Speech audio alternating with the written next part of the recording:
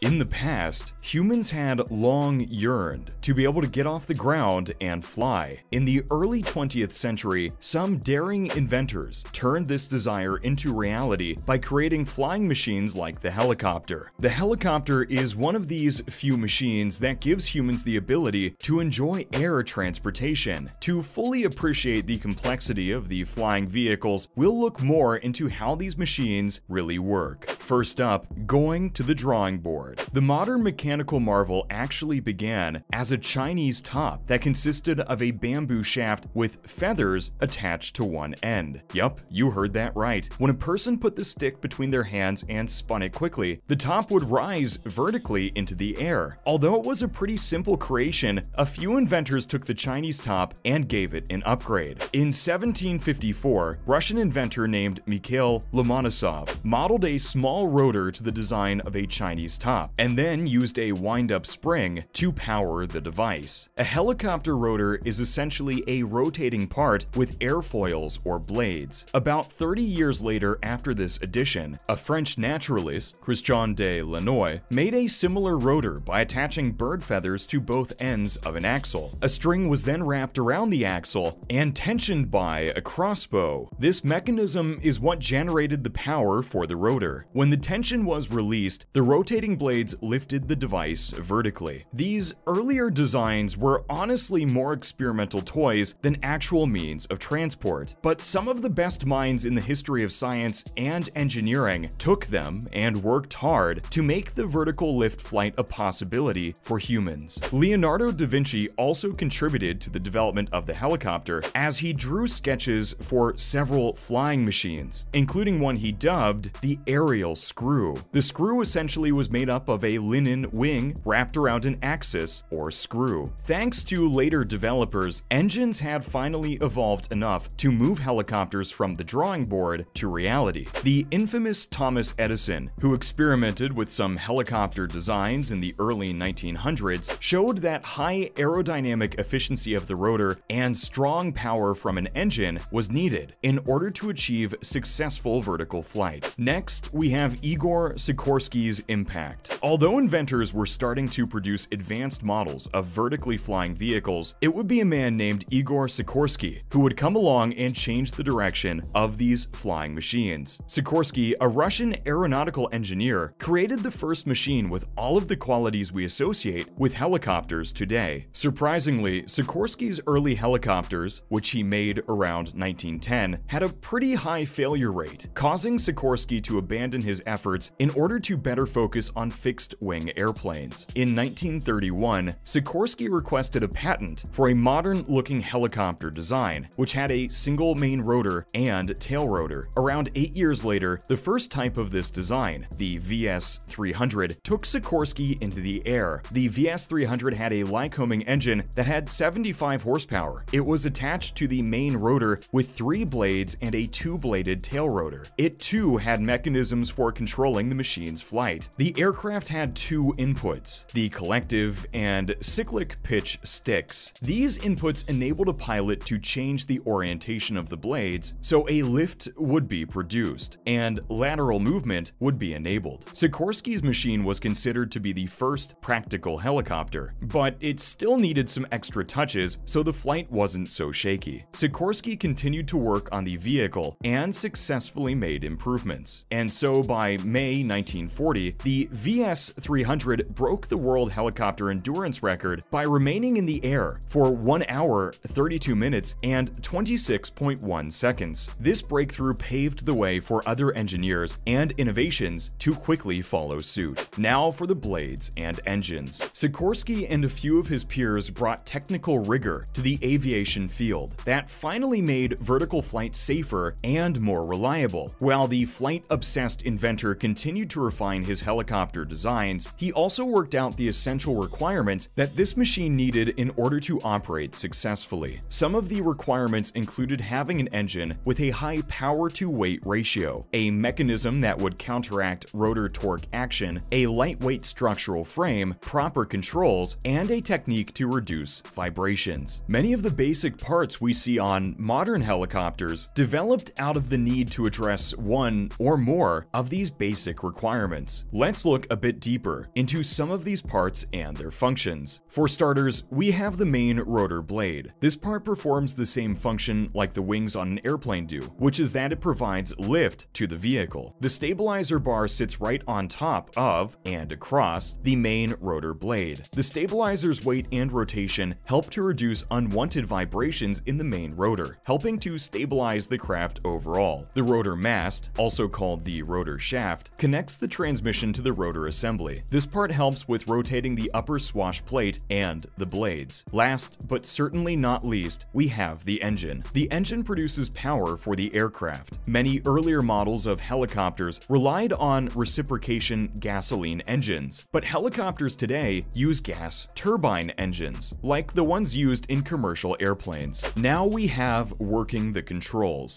Being able to control the aircraft is obviously extremely important for anyone steering the aircraft if they aren't looking to crash the thing. Let's go over some of the parts that help control the aircraft in different ways. A helicopter pilot can manage the angle of the rotor blades with two inputs, the cyclic and collective pitch levers, often just called the cyclic and the collective. The cyclic comes out of the floor of the cockpit and is seated between the pilot's legs. It allows a pilot to tilt the craft to either side or forward and backward. The collective pitch lever is what causes up and down movements. For example, during takeoff, the pilot can use the collective pitch lever to increase the pitch of all the rotor blades by the same amount. A pair of foot pedals control the tail rotor. The pedals affect which way the helicopter points, so pushing the right pedal deflects the tail of the helicopter to the left and the nose to the right, and vice versa. Without a tail rotor, the main rotor would simply spin the fuselage in the opposite direction. Just the thought of all that endless circling is enough to make us feel nauseous. Thankfully, Igor Sikorsky was smart enough to install a tail rotor to counter the torque reaction, which allowed for directional control. So let's discuss the rotor assembly. A helicopter's main rotor is the most crucial part of the vehicle. It provides the lift that allows it to get off the ground, as well as the control that lets it move in different directions, make turns, and change its altitude. To handle all of these tasks, the rotor needs to be incredibly strong. It also needs to be able to adjust the angle of the rotor blades with each revolution made. The pilot can manage these adjustments through a device called the swash plate assembly. The swash plate assembly consists of two parts, the upper and lower swash plates. The upper swash plate is connected to the mast through special linkages. As the engine moves the rotor shaft, it also turns the upper swash plate and the rotor blade system. The rotor blade system includes blade grips, which connect it to a hub. Control rods from the upper swash plate are connected to the point on the blades, allowing for a transfer of movements of the upper swash plate to the blades. Lastly, the hub mounts to the mast through the Jesus nut, which has interestingly been named so because it's said that its failure can bring a pilot face to face with Jesus himself. Finally, up, up, and away. When it comes to helicopters, getting off the ground and into the endless sky is the most important part. Now, imagine that we want to make a machine that can simply fly straight upward. Let's not even worry about getting back down for the moment. Going up to the sky is all that matters. If you're going to provide the upward force with the help of a wing, then the wing has to be in motion in order to create lift. Wings create lift by deflecting air downward and using the equal and opposite reaction that results. Now enter the tail rotor. The tail rotor produces thrust just like an airplane's propeller does. By producing thrust in a sideways direction, this important part counteracts the engine's desire to spin the body of the craft. A rotary motion is the simplest way to keep a wing moving continuously. You can mount two or more wings on a central shaft and spin the shaft, just like the blades on a ceiling fan. The rotating wings of a helicopter function similarly to the airfoils of an airplane wing, although it should be noted that helicopter airfoils are symmetrical, unlike those on a fixed-wing aircraft. The helicopter's rotating wing assembly is called the main rotor. If you give the main rotor wings a slight angle of attack on the shaft while they're spinning, the wind begins to develop lift. And just like that, the helicopter has the ability to lift off of the ground and fly away. That's a wrap for this video. What do you guys think about how a helicopter functions? Let us know in the comments below. Make sure to give this video a thumbs up and subscribe to our channel for more videos like this. See you in the next